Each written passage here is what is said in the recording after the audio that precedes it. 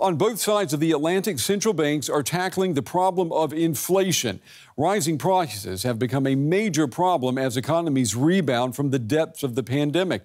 Here in Germany, some people have seen their heating bills double in just the past year. And prices are also surging for fuel and food. €3.95 for a head of cauliflower. Other produce is also more expensive than a year ago. Food prices have risen by 4.5% on average in the past year, something that Berlin greengrocer Mehmet Thomas has noticed. People are hesitant, which is understandable because everyone is suffering financially right now, and we're noticing it here. People are leaving things off their shopping list. Across the way at this sausage stand, Carola Bayer has had to raise her prices by up to 30%. Many things that she needs have become more expensive. The cooking oil has increased by 30% within 2 months. The tomato paste by 20%. Everything has gotten more expensive. Gabi, the woman who runs the stand next to hers, is retired. She earns a little extra by selling hats. She can hardly afford the inflated food prices and has begun going to a food bank. This way, I pay a fraction for my groceries, but otherwise, if I were to buy groceries like before, it would be really hard to afford them. Fuel prices have risen even more sharply.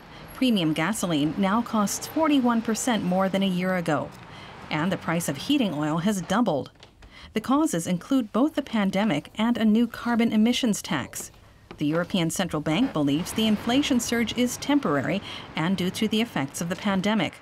It expects inflation will be lower next year.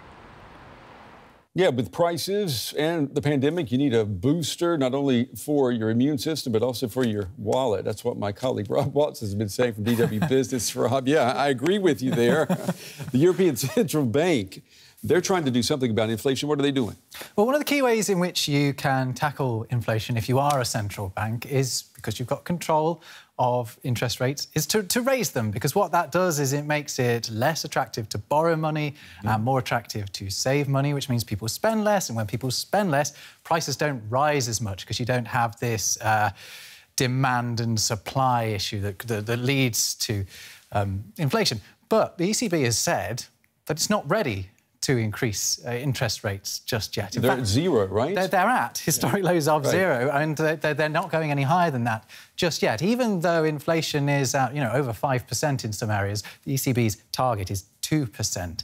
But I've spoken to an expert about this today, and he insists that the ECB is taking this too slowly, because not only is it saying it's not going to increase rates now, it says during 2022 it can't see itself increasing rates at all then either, even though it is forecasting inflation of over 3% then, so it's still well above its target. However, it isn't doing nothing to tackle inflation. What the ECB has just announced is that it is going to be phasing out its massive pandemic purchasing programme, which is basically an economic stimulus that was worth €1.85 trillion, and that should hopefully do something to stop the outrageous spending. OK.